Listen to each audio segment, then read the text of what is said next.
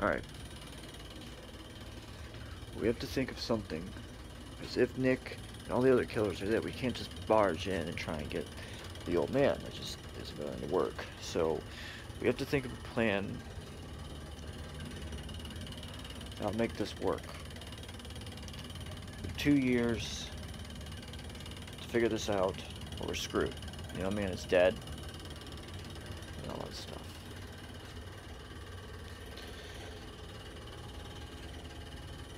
I got an idea. Yeah, what?